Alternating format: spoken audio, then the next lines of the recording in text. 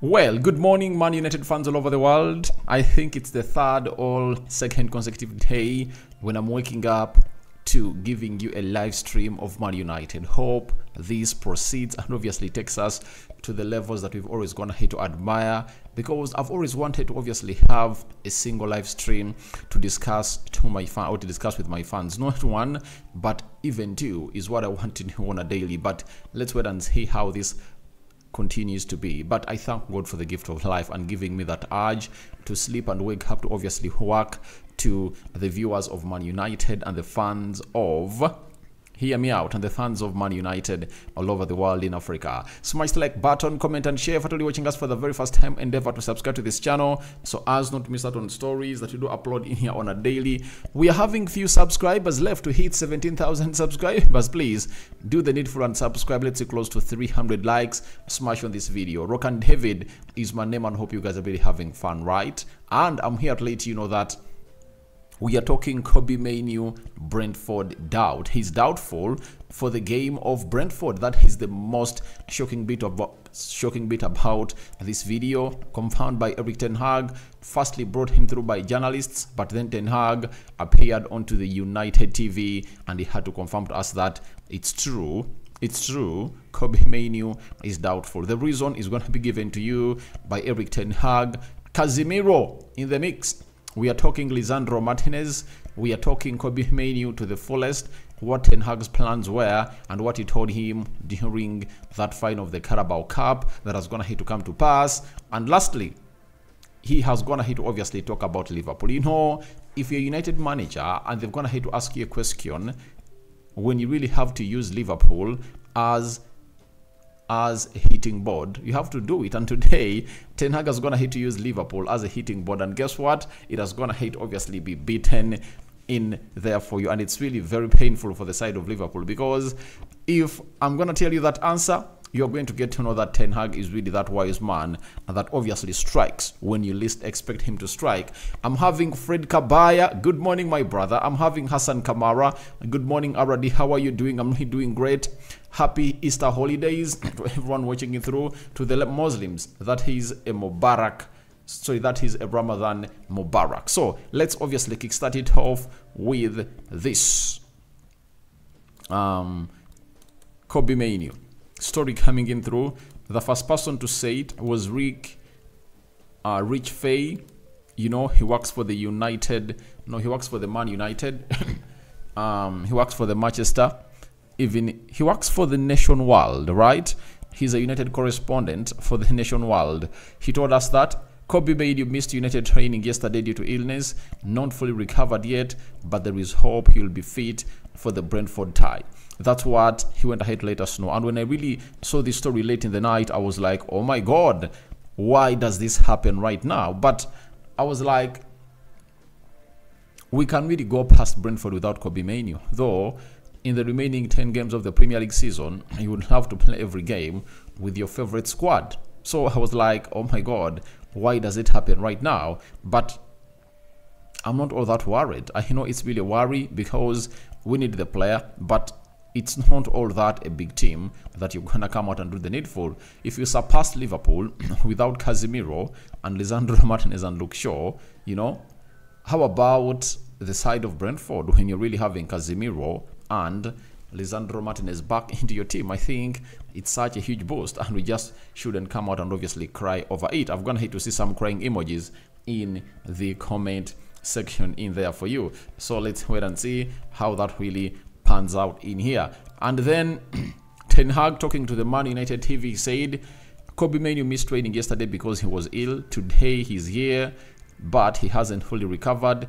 There are still quite a few hours until the kickoff sending. So he's gonna be subjected to what we call a late fitness test, and he'll only come into play if at all he feels like he's really doing good. And I don't see any reason as to why people should come out and really worry about the injury of, the illness of Kobbie Mainoo. This is Brentford.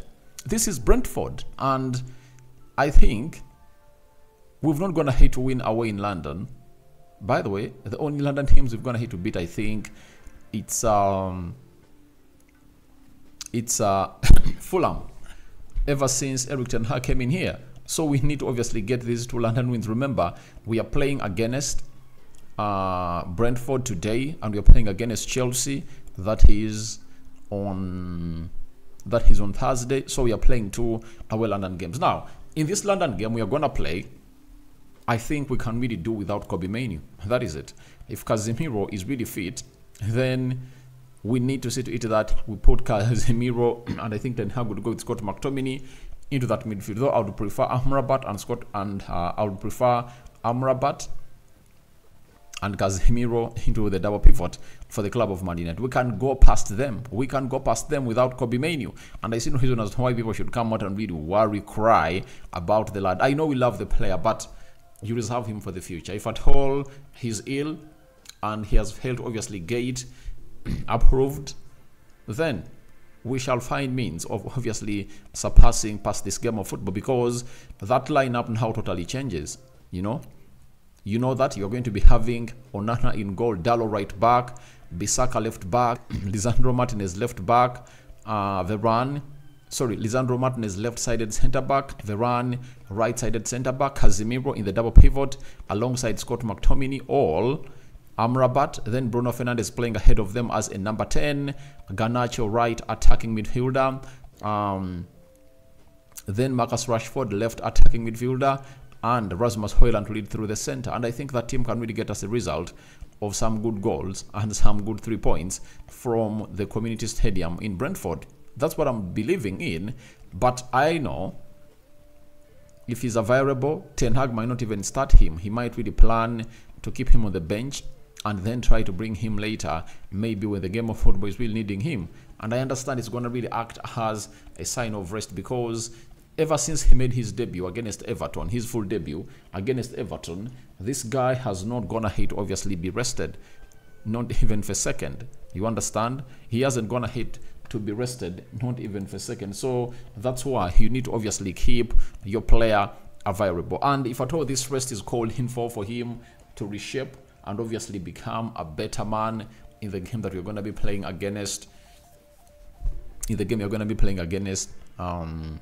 against Chelsea and Liverpool. By the way, remember, after playing Chelsea on Thursday, we are playing Liverpool at Old Trafford. You know that? So I think you reserve him for the better.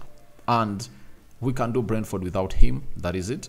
I know they're having Onyeka in the midfield, Jensen, Nogard, and very many others. But if you're having Casemiro, Amrabat, and Scott McTominay as 3 choices to choose to start in your double pivot plus Eriksen, I think those players can do the job. They can really get us out of the way, and the rest will be history into that game of football. I really understand that by the time I come here to do the match day live, would have already gone ahead to know whether Kobbie Mainoo is going ahead to travel with the club of Man United to London. I know they've already traveled to London, and I know he's with the squad, but a decision has to be made on whether he's really going to be part. And this has been a scenario that has gone ahead to happen at Man United several occasions, where you just see a team with a player expected to start when he's totally out. When he's totally out. We saw it when you're going to play against Wigan. You remember when you remember it very well when we went ahead to lose to Nottingham Forest in the league by 2-1. You remember? Amad Diallo came up and really put in a very good cameo, and I was like, when you're playing against Wigan, he has to get a chance to start, and he was ill. Amrabat, I think he missed out on the entire month of December because of illness. You know, that is it for him. And illness has gone to turn out as illness, and it is not only affecting Man United but even other teams. You've gone ahead to see it that some players are not going to have to be forced on the field of play because they've gone ahead to be proven ill. And for that, let me ask you, which double pivot would you love to see start in the game of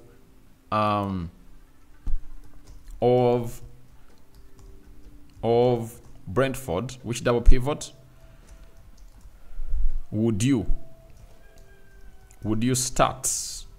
You know, if Mainoo is out, let me try to give you options. The first option is Casemiro Casemiro and Amrabat, right? Then we go to the second option. It's Casemiro and Ericsson, because all these Casemiros are constant. That is it. Casemiro and Ericsson. And lastly, Casemiro, right? Casemiro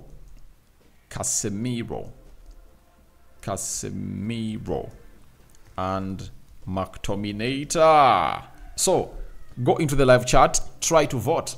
I've gone ahead to obviously put the poll there.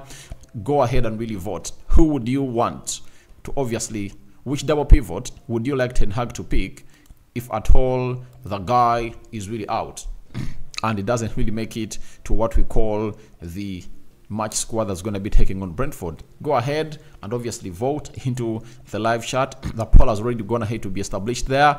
So we wait and see how that really pans out in here onto the beautiful channel of United Matters channel. But I think more chances to see Scott McTominay partnering with Casemiro in there for you. So after that, we go to Erik Ten Hag talking about Casemiro, and this is what he said about this Brazilian international, that is Casemiro. He said he's been training, he was with the team yesterday, he's making good progress. We need to see if he's ready to start or if we have to wait. So another late fitness assessment subjected to another late fitness test for Casemiro. But for Casemiro, I'm 95% sure that he's going to be part of this tie. That is it. That's how sure I am on Casemiro, because I think he really went in for a checkup with his doctor, and he spent 2, are they 2? I think it's now 3 weeks. Casemiro last kicked a ball for Man United when we played Everton, right? After playing against Everton, Casemiro really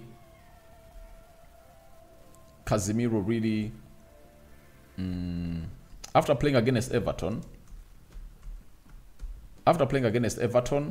we thought that he was gonna make it the game of Liverpool, and he pulled out on the last hours or days of the game, and he also pulled out of the Brazilian national team, yet we expected him to be part of that. And that's when we got to know that he is really injured, and he felt like he shocked the physio team of Man United when he told everyone that he wasn't really ready to do the needful. You understand? And we found ourselves in a position of not having him in the game of Liverpool, but went ahead and really won. And now he's back. I think those 3 weeks he has gone ahead to rest are really enough for him to obviously get him to this game of football, you know? So we just have to wait and see how that is really going to pan out for this man who was going ahead to obviously put up a shift in the club of Man United. But we all know his importance, especially when he's really doing the job for the club of Manchester United. He's really one of those that he would obviously want to get into your team to do the job of a central defensive midfielder. In games like these, you need his experience, because he's an experienced player that gets you going day in, day out. And that's the beauty of a player like him when you really have him at your side. He gives you loads of vibes that always helps you to build in the midfield, and you really feel like nothing is really gonna go wrong when you're really having Casemiro into shielding that back four. And it will be very bad that you are playing against Brentford and you're not having your favorite double pivot. You know the favorite double pivot for the club of Man United, you know, unless you're a novice and you've just gone ahead to start supporting Man United, you very much know that Man United's best pivot is Casemiro and it's Casemiro and Kobbie Mainoo. That is it. So if you're not having Casemiro and Kobbie Mainoo, then that will be really very teary for the club of Man United. I understand we can really do that. We can really do away with that game, you know, even if those two are really away. And if it's the case that they are going to be readily available for the game of Liverpool, the game of Chelsea, that is on the 4th and 7th this month, then good to go, because the easiest out of those 3 games to go ahead without them is the game of Brentford. And for me, it will be like a blessing in disguise that we've gone ahead to find ourselves in a position of not having those 2 for only 1 game. And that 1 game is a game of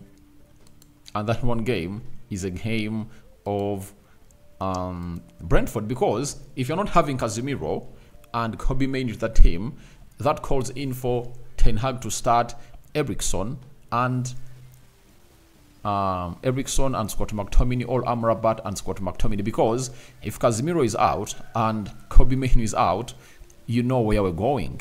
It's all about Scott McTominay being a constant in the team.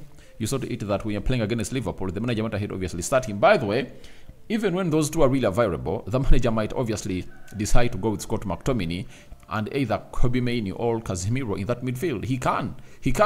When you're playing against Liverpool, he opened up that midfield and said, I'm not going to play with any sitting CDM, and he decided to go on for that guy, Scott McTominay. Yet we thought that Amrabat would have gone ahead to do the needful to shield the back 4 and really take us to the next level. Even when we are really searching for goal, yet you need to eat that Amrabat can come in and really help you in the central defense. He can come and help you in as far as going forward is concerned. He said, no, I'm not going to take on Amrabat. He had to bring on Harry Maguire, he brought on Anthony, he brought on Amad Diallo, he brought on Mason Mount, and which other player? He brought on 5 players that came up and obviously did a very huge turnaround into that game. So that is Ten Hag for you. So for me, I know any midfield pairing that is going to be played into that tie is going to kill off that game. Though you would love to see that you have the best of your double pivot of Kobbie Mainoo and Scott McTominay into the mix. Smash the like button close to 100 times as we really continue to give you the news. So Manchester United is really having problems of injuries, and those problems have been really recurring, but we know soon that will come to an end. Then after that, we got a very credible journalist also coming in through and confirming to us that this is Chris Wilder, football writer for the Daily Mail. He told us that Lisandro Martinez could return after 8 weeks out with any injury against Brentford, while United will make a late decision over Casemiro and Kobbie Mainoo, who has been ill. Now, he has been ill, and Lisandro Martinez obviously is part. For me, he's a constant. He's part of this team because Ten Hag sent for him and cut short his holiday he spent with the Argentine national team, and he told him, please, on Sunday, come, I want you to join the club of Man United. I want you to return to London via the weekend, that is last weekend, and at the start of the week, that is Monday, we want you to be part of the team of Man United. So that's what Ten Hag went ahead to talk to Lisandro Martinez. And Kobbie Mainoo ill, but him and Casemiro, they're going to be late decisions made in there for you. Then Ten Hag has come out while speaking to the Manchester United TV, and he talked about the injuries that have gone to experience in the entirety of this season. He said, I know all managers have injuries and you have to deal with them, but the season has been bad for us in that aspect, and it has had an impact on the way we play and our results. The good news is that the players are on their way back. So, he who laughs last laughs best. That is really well known for people who have gone ahead to be really regulars when it comes to listening to some English proverbs, idioms, phrasal verbs, and so on and so forth, and sayings. I don't know whether it's a saying or a proverb or what, but all I want to let you know is that he who laughs last laughs best. Now, when you look at this season of Man United, it started off on a bad note with very many injuries. You can all agree with me that injuries were all over the place for the club of Man United. And I've always gotten to know that Man United is a team that had gone ahead to come up with a style of play that I've always gone ahead to really explain to you. And if Ten Hag had his like 90% of his team fit for 90% of the season, trust me, would have gone ahead not to be having these injuries. You understand? Would have gone ahead to be really having different things to talk about, like blame the manager or really feel like he deserves to be sacked. You know, at the beginning of the year, when Luke Shaw returned, Casemiro was there, Lisandro Martinez was back. You saw how beautifully we went ahead to play. We could really transit well from the back, do that build-up play very well, from the goalkeeper to the back four, through the midfield, and then connect the midfield to the attack. And that is the plan of Erik ten Hag. And that was really hammer-blown by the injuries of Casemiro. Again, Luke Shaw went back. Lisandro Martinez has been away for 8 weeks. You understand? So you are trying to plan out on a style of play that is good for the eye, for your fans, but sometimes it doesn't really go on as planned, because you can't you can't at any one point, you know, turn around your season in a style of play you are going to have to prepare in the preseason because of the injuries you're going to have to have. We all know how good Ten Hag is and how he had planned to play with the club of Man United, and he said he wants to have the best transitional team in the world, you know. But what happened? He went ahead to see himself lose out because of the injuries. And the most important players of his style of play went ahead to obviously get injured. That is it. So after they got injured, he found himself in a position of really not being able to do what he promised us. But all in all, injuries have been a big factor. And this statement will be remembered when he said it every time he was asked of the style of play. He says, I'll always show you my style of play and how good my team is when I have my best players. And when his best players are back, this plan really plays some good football. And today, if you see Lisandro Martinez in that lineup, Casemiro, Bruno Fernandes, Rasmus Højlund, Dalot, obvious case, you are going to see a very good transiting team in there for you. Now, talking about the transitions and transiting that Ten Hag is going to have to talk about several times, he was asked today in the interview that he held with the Man United TV on whether it is still his ambition to make United the best transition team in the world, as he said in an interview. He said, you saw the game against Liverpool, how good we were in transition. So this is the nail I told you. He really went ahead to hit the head of Liverpool. Every time you get something good from your number one rival in the game of football, you have to come out and celebrate it. And he's still celebrating that win we got from Liverpool, and we knocked them out of the FA Cup, courtesy of the late winner of Amad Diallo. Obviously, when you look at the goals that went ahead to score against Liverpool, it's all about transiting. The first one, it was a very good transition, you know, of the team. That was Scott McTominay, but the transition was in between Bruno Fernandes, Rashford, and Alejandro Garnacho. Very good transition move in there for you. Then, when you look at the second one, you saw how Rashford released Garnacho. You know, Garnacho goes ahead to intercept the ball. You know, goes ahead to intercept the ball in the middle of the park. After intercepting the ball in the middle of the park, he passes it to Bruno Fernandes. He makes that run into an open space where Bruno Fernandes found Rashford, and Rashford found that pass to Garnacho. Garnacho cuts inside, hits that ball, blocked, and it really finds Anthony, and Anthony hits it into the back of the net. That was a very good transition. Then later, the third one, you very much know that we press. After pressing, we really steal that ball, and McTominay releases Marcus Rashford.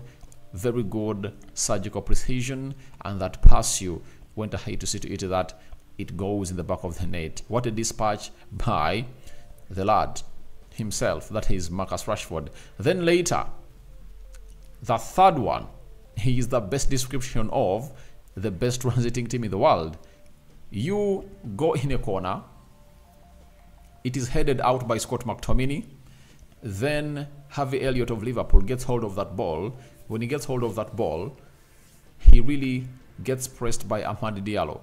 Amad Diallo steals that ball and just gives it to Alejandro Garnacho. Garnacho runs vertically and he really tries to create a 2v1 situation with Bradley. Bradley was the only defender left in the half of Liverpool, and the 2v1 situation created a very disturbing decision to be made by Bradley on whether to attack Garnacho that really has the ball to really hold up a little bit, you know, like how Declan Rice did when Liverpool was really playing against Arsenal and he hold up 4 players. Can I really show you this?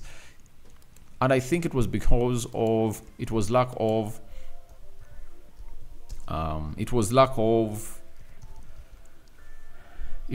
experience, according to me, because when you look at how Declan Rice went ahead to obviously hold onto this, it was really hard to come out and really think that this goal would not go in for the side of Liverpool, according to how they went out with attack and really swamp him up. Look.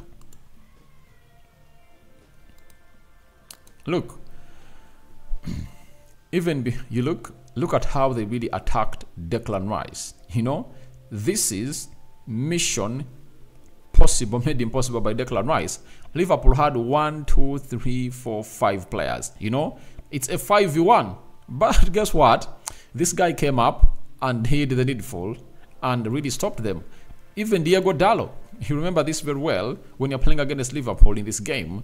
You know, you remember this situation was far much worse to be exposed to a player than that of Alejandro Garnacho and Amad Diallo and Bradley, because look at Dallo against 1, 2, 3, 4, 5.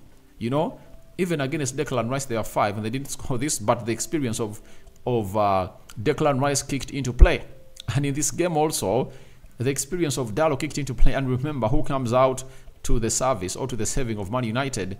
It's Amad Diallo who comes in through and gets the ball from this guy who was trying to obviously serve it. You understand? So the situation would have gone ahead to be managed better if at all this player was really having experience. But we went ahead to obviously score that 4th goal, and it's one of the best things that Ten Hag has gone ahead to hint about. And he also added about us being the best transiting team in the world. That this really made me happy. I was really excited about what Ten Hag really said about this. He came out and said, we can be very good in transition, but we also have to know when to hold the ball a little longer. Otherwise, it becomes a tennis game, and if you want to play tennis, we go to Wimbledon. We want to play football, you have to know how to read the match. Now, if you are to refer to the two frames I've gone ahead to show you, the person that was really holding on that ball was not really good. That's why I tell you Garnacho really went ahead to play a better service for the side of Man United in all those attacking modes, because however much we are being attacked, Dallo really went ahead to obviously maintain his position, and the player of Liverpool didn't know when to hold or to get hold of that ball more and more and more and more. But what makes the attack of United a goal and the attack of Liverpool not a goal is that decision on when to get hold onto the ball a little bit longer. Ten Hag is hitting about that if you're going to be one of the best transitional team in the world, you need to know when to release this ball early enough and when to get hold onto this ball a little bit longer to obviously create up a situation that can really help your side from not really getting haunt in there for you. So that is Erik Ten Hag for you, talking about us being the transitional team in the world, meaning that it shouldn't be a to and fro, a back and forth. No way. You know, when you're transiting, you need to be having players who are really good at decision making, knowing when to pass, when not to pass, when to obviously decide to take on players, and when to really attract the attention of the other defenders. The run of the balls should be really very important, because this situation, like for the goal that Amad Diallo scores against Liverpool, he makes a run of the ball that enables Garnacho to obviously release him early, you know, and it resulted into a goal. So that's what really makes such things very, very different in a different aspect of the game altogether. So for me, I'm really excited about Ten Hag and the style of play, meaning that he wants to adapt the style of play of Liverpool and Arsenal. When you look at Arsenal, they have very many styles. When they decide to possess the ball, they can possess it. When they decide to come out and really hit you on the break, they can hit you on the break. And the way they transit is really very deadly because they transit with a lot of pace. I think that's the only difference with Man City. Man City can do the holder play, but they move the bodies. They move the bodies with the ball. But for Arsenal, when they get that ball, quick passing comes, or quick passing takes center stage to really hit the opponent and beat him hands down. That's Liverpool. That's Arsenal for you. The same applies to Liverpool. When they get that ball, they really make sure they really attack you with a lot of pace, and they make it hard for you to obviously have what we call a chance to obviously take on and really maybe do the defensive part of the game better. Smash like button, guys, and I'm soon coming into your comment section. So guys, feel free to go into the comment section and really tell me what your thoughts are about this game of Man United, Brentford, and Kobbie Mainoo being out, and everything I've gone here to talk about ahead of this fixture or tie. Then Ten Hag was asked this question about Kobbie Mainoo, that did he plan for Kobbie Mainoo to be in the team for the start of the season before his injury against Real Madrid?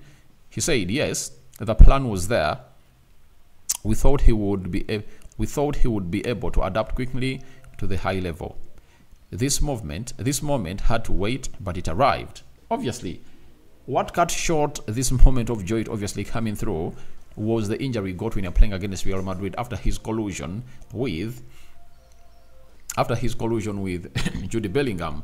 I think we are playing down, was it in Miami?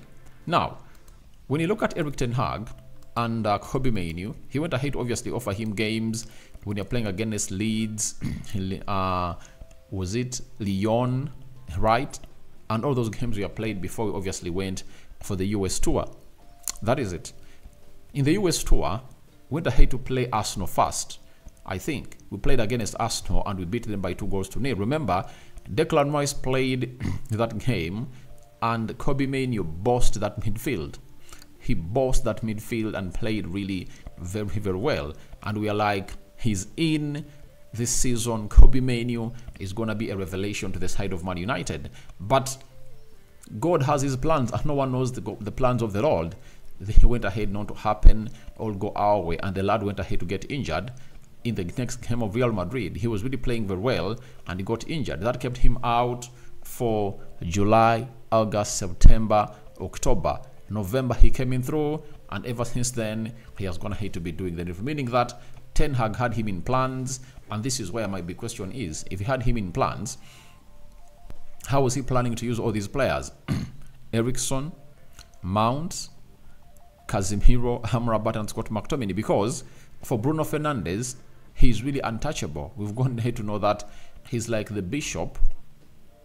He's like a bishop of this team. If at all this was a chessboard, he's untouchable. You know, he plays every game, and the manager really likes him a lot to play into those games. That is the most worrying bit about it. So, how is the manager going to share the playing time amongst the midfielders? Because right now they're all available. Mount is back, Casemiro is back, Kobbie Mainoo is there, Amrabat is there, and Scott McTominay. How is he gonna really plan with those players? You know, because if Mason Mount was to come out and he said that he plays in the position of Bruno Fernandes sometimes, then it would have gone ahead to be understood. But right now, I don't know the reason as to why Ten Hag is playing. I don't know where Ten Hag is going to be playing Mason Mount. If you know, you can really come out and really tell me. And lastly, before I come into your comments, Ten Hag to comment to you, so to approve to you that he really had this in plan. He was asked on what he told Kobbie Mainoo during the final of the Carabao Cup when he went ahead to obviously win.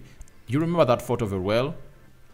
This was Ten Hag talking to Kobbie Mainoo after our triumph at Wembley in a 2-0 win for for United as went ahead to beat Newcastle to lift that trophy. Ten Hag has come out and said that, I remember that I told him his day would come. It's a process, and we are going to win trophies together, and he will take part in the field.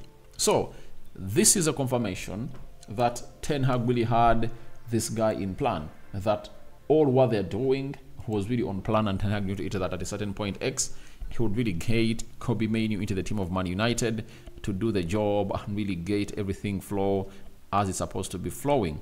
So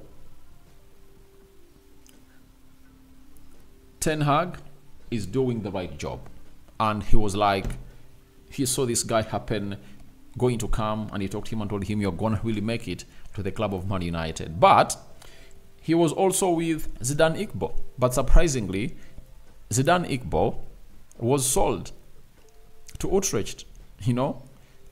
And if Zidane Iqbal was really a muscular guy and having the physicality of Kobbie Mainoo, I understand they would have gone ahead to be having two youngsters playing to that midfield of Man United because of their press resistance and their game reading and their football intelligence being high. You know, Kobbie Mainoo and Zidane Iqbal would have gone ahead to be a revelation of the midfield for the club of Man United, but it didn't work out well because even Zidane Iqbal wanted to play more games because Ten Hag couldn't keep him out for a very long time. And you very much know that players in that age, all they want is playing the game of football. And Ten Hag was like, I'm not going to be the reason that is going to hinder this young boy from obviously kicking the ball to do the needful.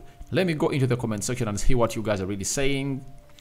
I'm having a Gaba William, thank you for watching in through Bees, is crying because of Kobbie Mainoo, but I think we should just wait for him and see whether he's really going to be available. If whatever is not available, I think we'll be good to go when you're playing against the side of Liverpool and Chelsea. Then Omodion Sami, good morning Aradi, good morning Sami. Fred Kabaya, oh my god, let he be back, okay, but it's not an easy game. No, in the Premier League there is no an easy game, but we are favorites to win this game of football. That is it. We are favorites to win against Brentford, and Ten Hag looks like he's coming in through for revenge because this is the team that went ahead to really stop him in his second competitive game for the club of Man United. 4-0 at half-time and went ahead to concede by 4-0, and then he went ahead to turn it around. We are playing against Liverpool. Ten Hag came in through and we won the game of Liverpool by 2-1. Then Ensa Toure, if the players continue to run for the team like how they pressed Liverpool, they will win. And Rashford has to stop feel big himself if we want the team to go forward. So I think in the game of Liverpool, I saw Rashford really working hard and running for the team. That is it. He played 120 minutes. Credit should be given to him. Would have gone ahead to kill off that game early enough. You know, we would have gone ahead to go into the 120 minutes. But obviously the moment was all written by Allah or God that it was Ahmad Diallo to come in through to obviously cut us from the rope of going to the penalties. And I think the players need to run. And that's what you miss from Casemiro and Kobbie Mainoo because of their work rate that is really huge. So we wait and see how the manager is going to pick his starting 11.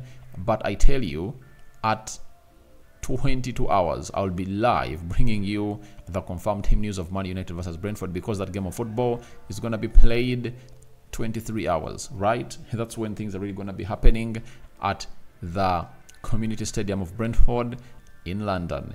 Then Jonah Ikede, good morning brother, thank you for watching in through. You are surprised. Kakande Francis, good morning bro, thanks for the nice presentation. I always try my level best to bring you the best that you guys will really keep you satisfied. Then Idrissa Kamara, good one for United update, thank you for obviously coming in through. Then I'm having Fred Kabaya, but all in all my prediction is 2-1 in favor of Man United. For me, I went for 3-1 in favor of Man United, right?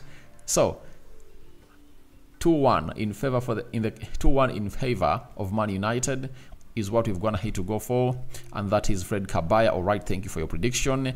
Ensa Toure, Tuare, Ten Hag has to assure the world Man United is a big team and stop defending football.